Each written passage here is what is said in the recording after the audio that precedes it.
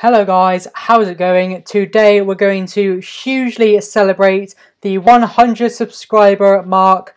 We are at about 102 now, hit it last night, and it's absolutely amazing. The channel is growing and it's just fantastic to be a part of and fantastic to grow something like this. So there's going to be a giveaway in this video. You need to subscribe and comment below to be entered. It's going to be an ebook giveaway and 2 coaching call giveaways and possibly another cash giveaway as well, depending on the response we get and how many people we get entered. So subscribe, comment below to be entered. But anyway, in today's video, I'm going to be going through how to increase positive reviews. We all use like jump send, email automation campaigns, and all these things. But how do we actually decrease the negative reviews we get? And any negative reviews we do get, how do we change those and turn them into positive reviews and something that's good for us and can actually help us quite a lot? So that's what I'm going to go through in this video. It's not going to waste any time and getting straight into it. So I wouldn't say this trick is particularly sneaky or particularly like mind-blowing or anything. Quite a few people do it, but just for those who don't, it's definitely a good way to decrease the negative reviews and increase reviews altogether and definitely help customers with their buying decision. So I've used this example before on the channel, tape gun. So if we just scroll down here, I think it was this one that I've used before. So what we're going to do is if we go onto this listing now, we can go down and obviously look at the reviews it's got as of yet, which everyone knows how to do. You will know how to like find the reviews on a listing. But the bit we're going to look at here in detail is this bit here, the little comment section. So what you can do with good reviews or bad reviews, I normally do it for both good and bad and just all reviews in general. So right now I've gone on to the bad reviews, or these are just bad reviews in general, which isn't great for the seller having bad reviews straight away. But if we look at the reviews, plastic dispenser fell off first time you used it, so not very good. So if we go to comment here, it'll bring us to a page where we can write a comment under it, and this is great if you've got a bad review or even a good review, to then reply to the review and let the customer know or let future customers know that you're active and you're there and you're willing to solve problems. So if someone's got a problem, as soon as they leave a review, you're there saying, okay, we'll offer you a free product, a discount for another product, and everyone can see that your company is really interested in helping and they're not going to get screwed over, they don't have to be worried about anything. So we can write a review here just saying, we're very sorry for the situation, and just generally go through these points. We're very sorry for the situation. We're deeply sorry that the plastic dispenser is broke. If it would help you in any way, we'd like to offer you a 99% discount coupon after this. Or what I normally do is I'll say, please go to like manage orders, click on the order, contact seller, and message me directly so we can resolve the issue to like your satisfaction. And then I'll give them like a 100% coupon off for another item and just try and resolve it that way. But before we actually go down to write a review, at the minute you can see we're posting publicly as Ryan Williams, as myself. That's not what we want to do. So if we click on our name here, it's going to take us to like a little profile bit here where we can edit our settings, edit our name, and just change what we're posting as. So now that it's come up, I can see that I'm posting as Ryan Williams. Just all these little stats here don't really matter.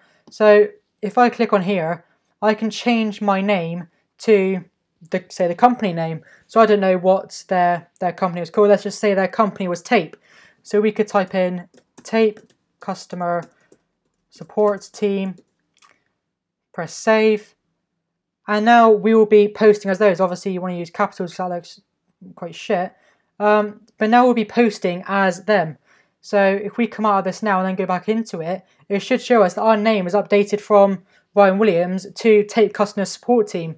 So then when we comment, that is who it is commenting as.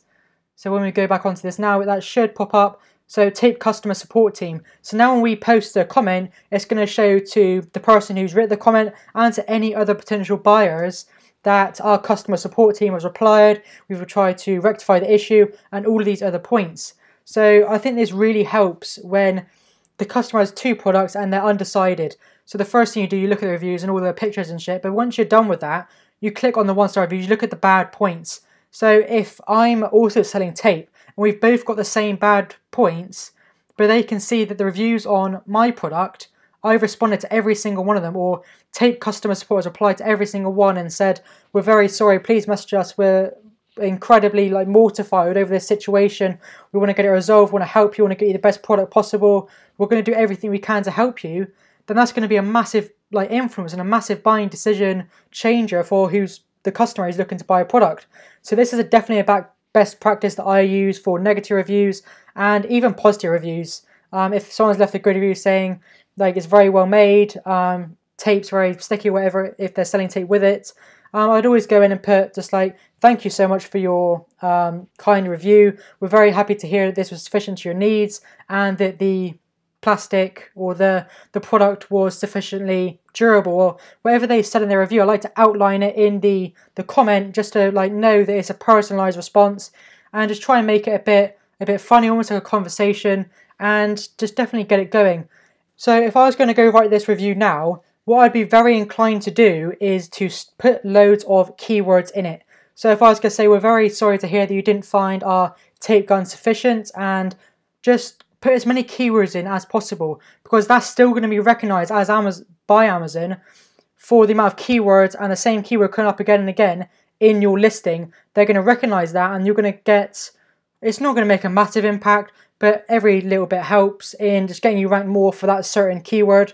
So if you are going to try and do that, just if you're trying to rank for durable tape gun, just try and just slip that in there without obviously making it sound like it, because you are trying to provide like customer support here, and not, this isn't your main goal to stuff it with keywords.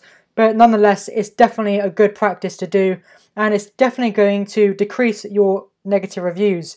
If I've responded to this now as Tape customer support team, offer them 100% off coupons and everything I can to improve their buying experience with myself, if this was my product, then it might incline them to remove the comment or change the comment, maybe increase it to a 3 or 4 star saying, we had this problem, but the customer support team was amazing. Customer support was so good that we got their free product. They worked greatly. They worked with us, and it's going to decrease your negative reviews and show future customers how good your customer support is and that you're willing to help them. So that's just a little top tip that I would definitely recommend you doing. It literally takes 5 minutes to reply to a review, so it's really just not that time consuming, and it definitely helps. So I'd really recommend doing that.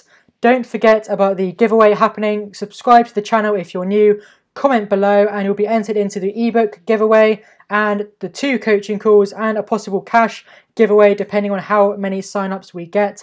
So that ends it for this one. I hope you all enjoyed it, and I'll see you all in the next video.